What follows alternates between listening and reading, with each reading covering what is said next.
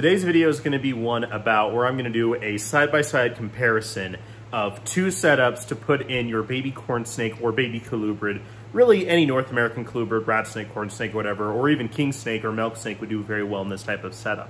So, with that being said, I just want to talk about how it's going to be essentially a comparison of a more naturalistic looking one, where it's going to be a little bit more cluttered, a different type of substrate, something that would seem more akin to getting closer and closer towards naturalistic and bioactive enclosures. And then the other one is going to be more of a traditional setup. So one that more than likely you would look at from someone who was very first getting into it, that would get a lot of their stuff from like a brick and mortar pet store, or reptile store, or their very first reptile expo. So that way I can show you two side-by-side comparisons of a good way to set up your baby or subadult colubrid. Again, this is not going to be its adult enclosure. You would need a much larger one. This is going to be a side-by-side comparison of subadult to baby corn snakes, because that's what I'm going to use, or colubrid setups to eventually go bigger and better for when they're adults. But for now, this is just, I think, a good way to compare two different ways that you can do it. So without further ado, let's get into it. To start, here is the naturalistic. Over here will be the more traditional.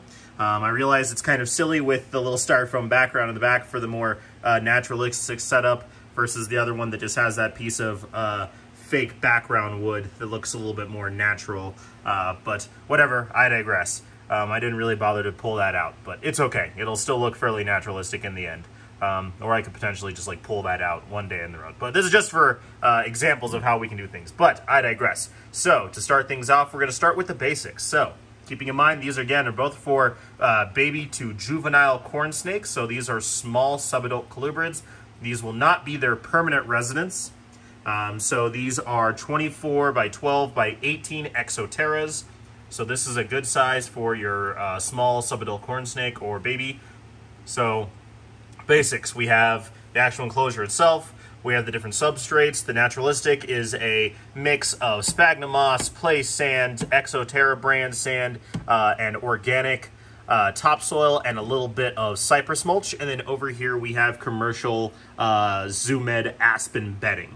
And then when we talk about the other things that we're going to need, so we got to think about heating and we got to think about lighting. So lighting, if we look there, we have awesome little UVB lights. We have the T5 UV lights for here and for here on a 12-hour timer. So 12 hours it'll be on, 12 hours it'll be off.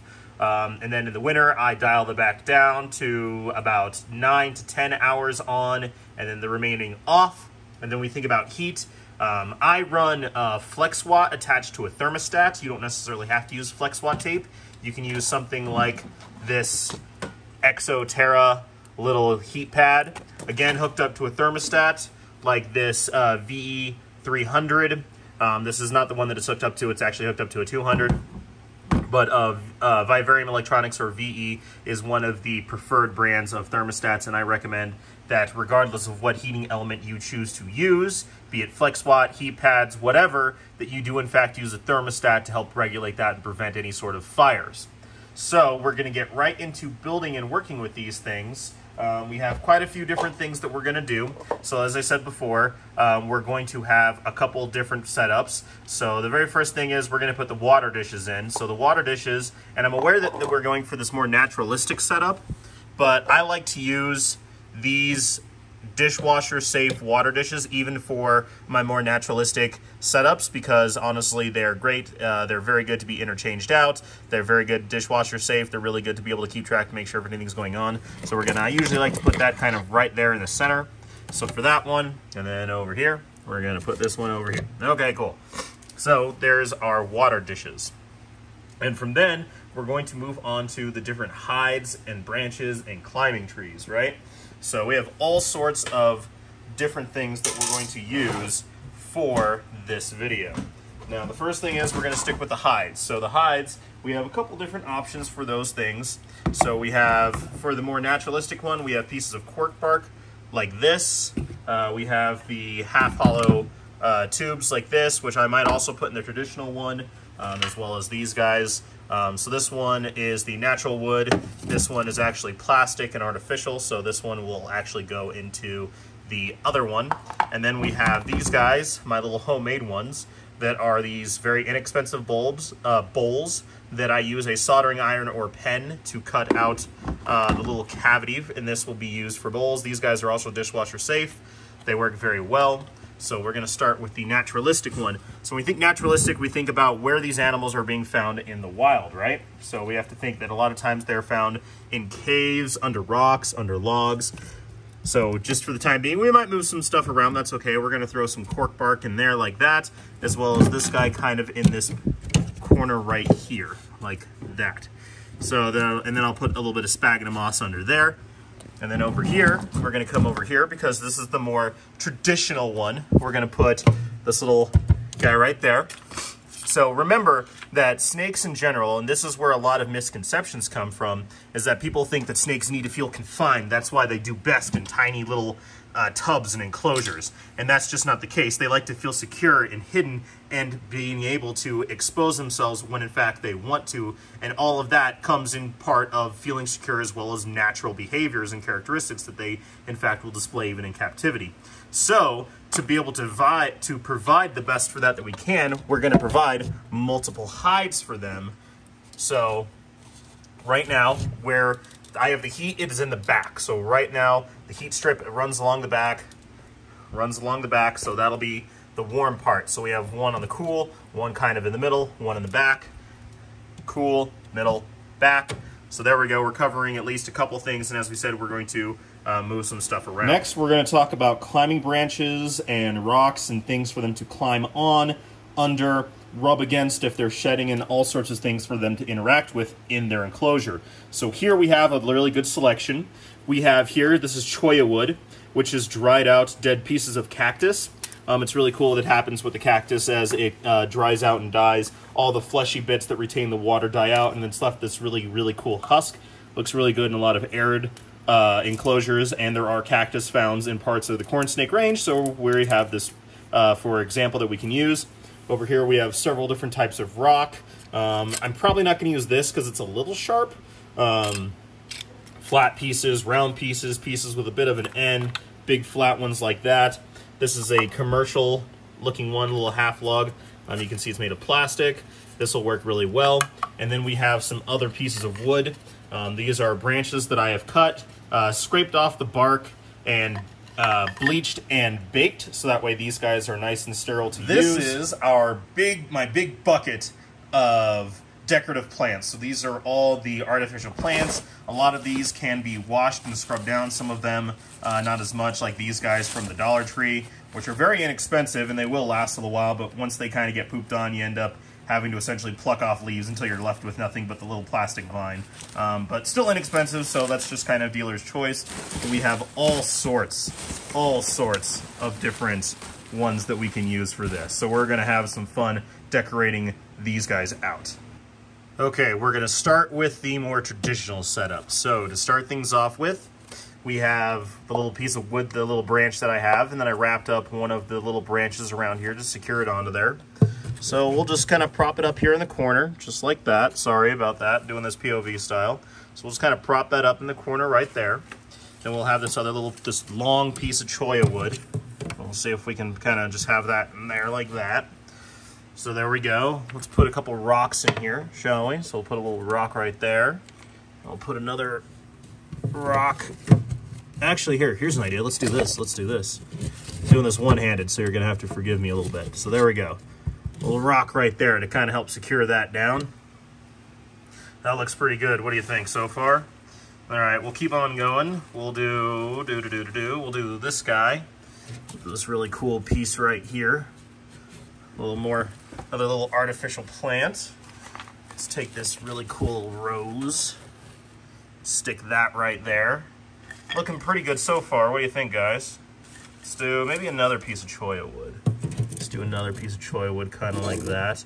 I was going to use one of those like fake bamboo branches that like suction cups across, but I didn't really like that. There are ways so that way we can kind of sit there and make it look like it'll be like you can use it with like PVC and magnets and stuff, but I wasn't really feeling that one, unfortunately.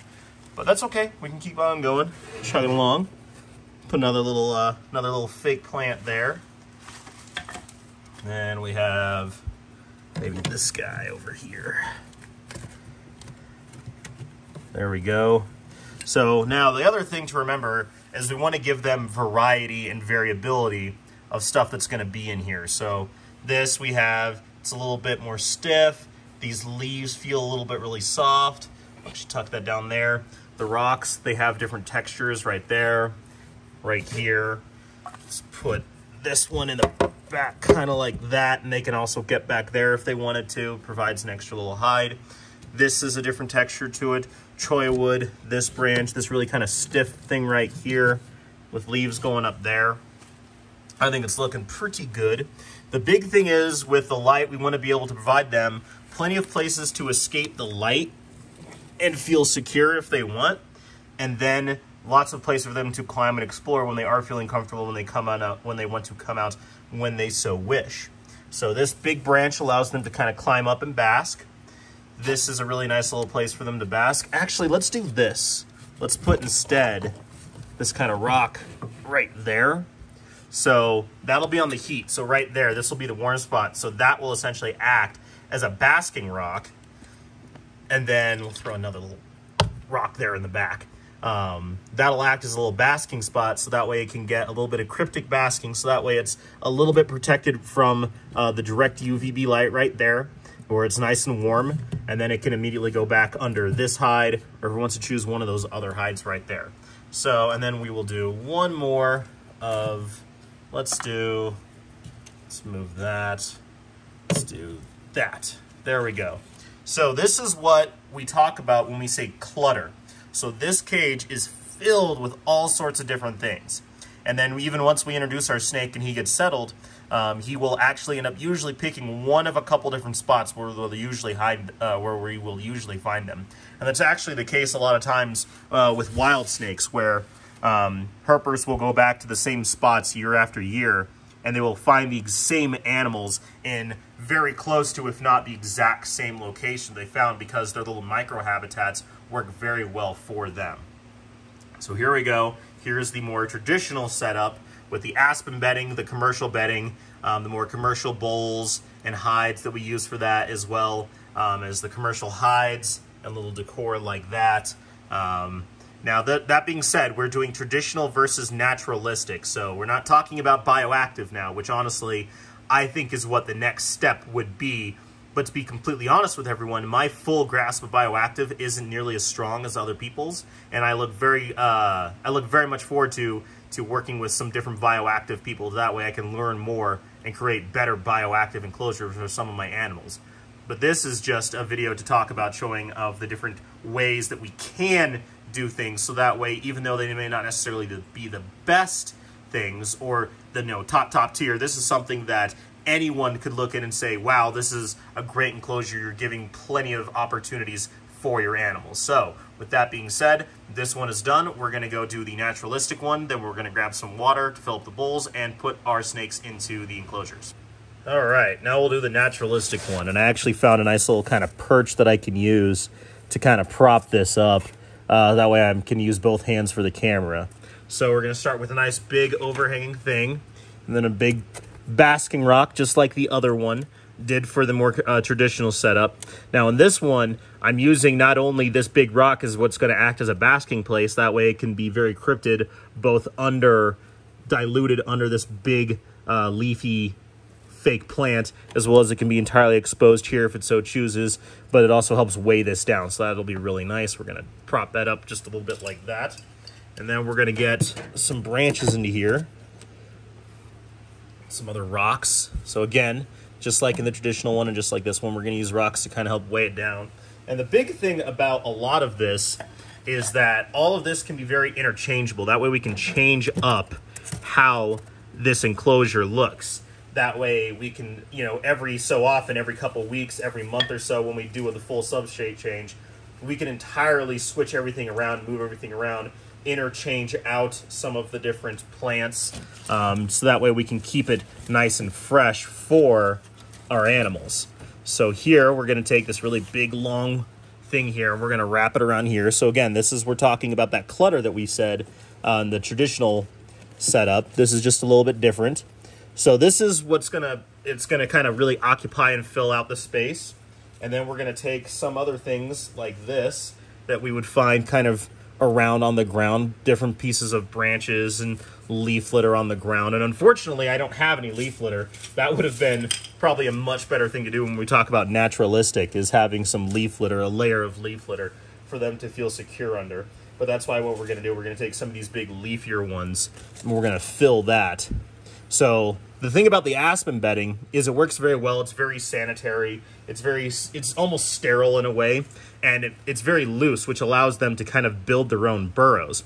This soil, they can build burrows in, but snakes as a whole usually don't burrow through this type of soil unless there's already a burrow already made, even though it's nice and loose and pretty lightweight as well. So essentially what we're doing with this, all of this extra little stuff here, with these hides, with all these extra little pieces of leaf and fake plant, this is essentially acting as an artificial leaf litter layer. So that way, in the traditional one with the aspen bedding, they can burrow in and feel secure as well as use the different hides. This one, they can also use all this leaf litter and things in the background as well. Now, another little thing I'm going to do for the naturalistic one, which I probably should have done to begin with, is I'm going to have a really cool layer of moss over here. So we're actually going to move this a little bit, and we're going to take this moss, and I'm going to have this really nice little thing of Spanish moss right here, and we're going to spray that down under the lact. They can get up under that, so just kind of like so, like that. So that way they can get under that. That acts as a really cool kind of different feel for them to cruise and move around on. Let's see, let's put a couple more rocks in here. Let's see, let's do, you know what, we don't have any really flowers in here. Let's put something with a little bit more color in here as well. There we go. So there's that nice little thing right there. So this is now a very nice, cluttered, more naturalistic, and I'm aware this obviously isn't something that you would see with, you know, different ivies and maples and all the other different flowers in here, but this acts as essentially very similar things to where we have a substrate, heat, lighting, water in both of these different ones. And actually I'm going to pick this up again and move around. So here, so we have, just like we said before, hides, different things for them to climb on, different things for them to interact with, water, a substrate that allows them to burrow. Over here we have a very cluttered one that allows them to feel secure whenever they so choose as well. So that way, this is kind of what we're looking at when we have a more traditional one with more commercial things. And not to say that the other one isn't commercial, but this is something that a lot of people would look like when they go to their first reptile expo or brick and mortar specialty shop, where they're going to pick up their Exoterra enclosure and their Zoomed aspen bedding and their Zoomed and Exoterra brand hides and things. And then if they want to be a little bit more Trojan and economic about it, they can buy these very inexpensive like Dollar Tree bowls that they can use as hides as well, plus like the different Dollar Tree and brick and mortar Zoomed plants and things, as well as a couple different climbing branches. Unfortunately, I didn't have a really nice artificial branch, but I believe the point has been made a little bit. Plus nice cleaned and sterilized rocks they can use for shedding and hiding and things like that. And again, we also have some sphagnum moss that we can use.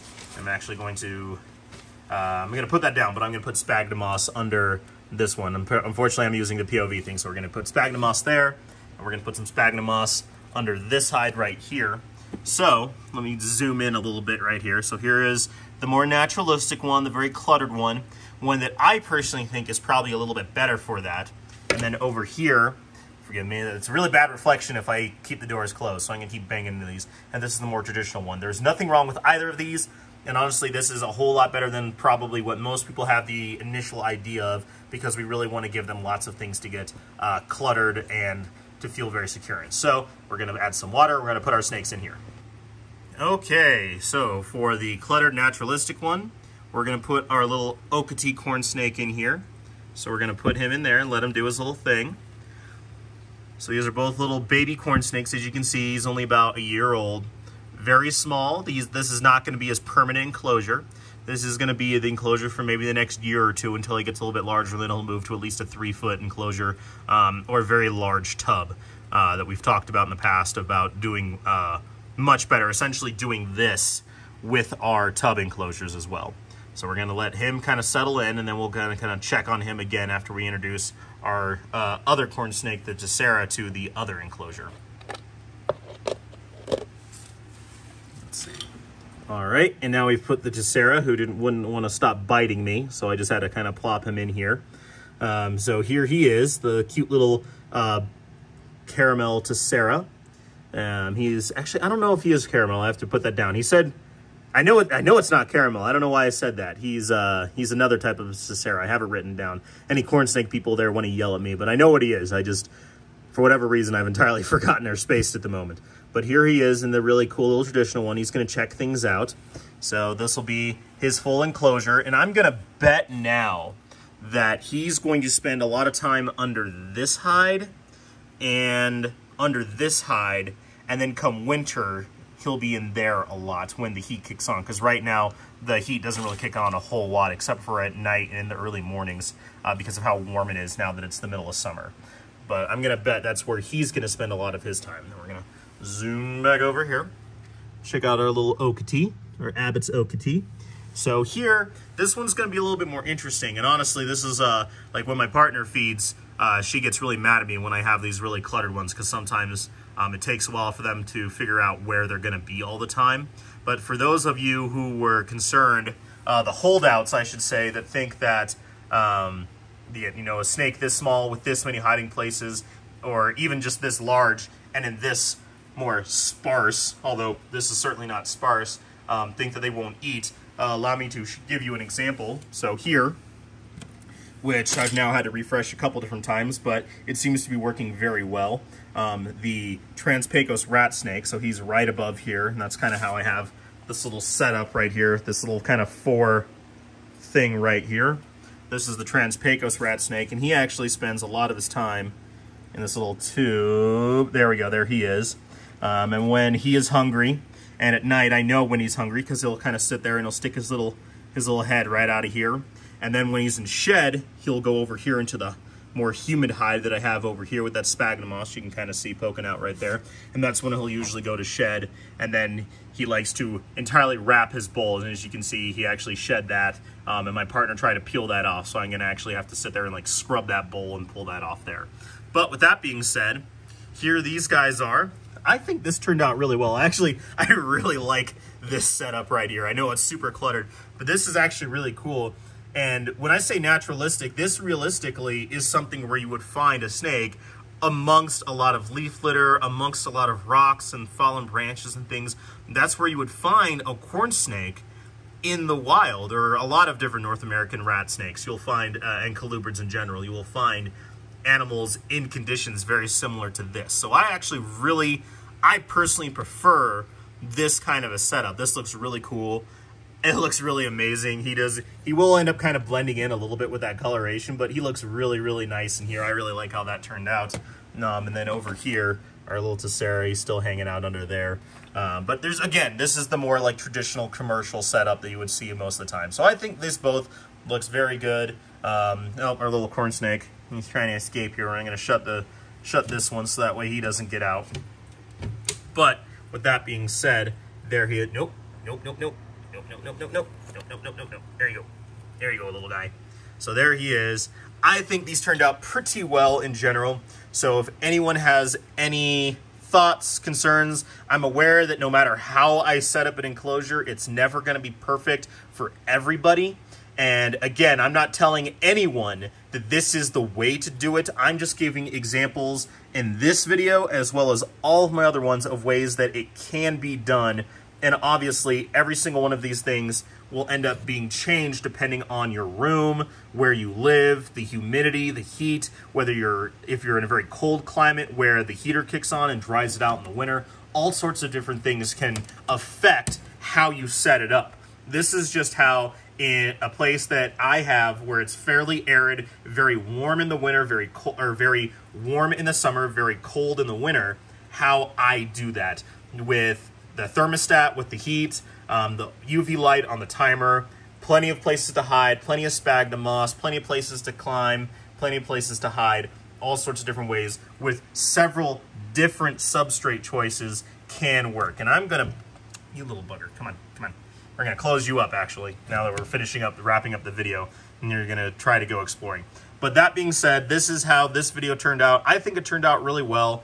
Again, if anybody has any questions, comments, concerns, I understand that I'm not gonna make everybody happy, but that's okay. These are just ways that, again, can be done. I plan on doing plenty of more reptile content, as well as I'm going to continue to do content about how not necessarily the best way or the only way, but ways that we can improve our regular husbandry practices and taking baby steps toward improving our husbandry and growing our hobby moving forward. Hope everyone enjoyed this video. Hope everyone is having a great day, and we will check you next time.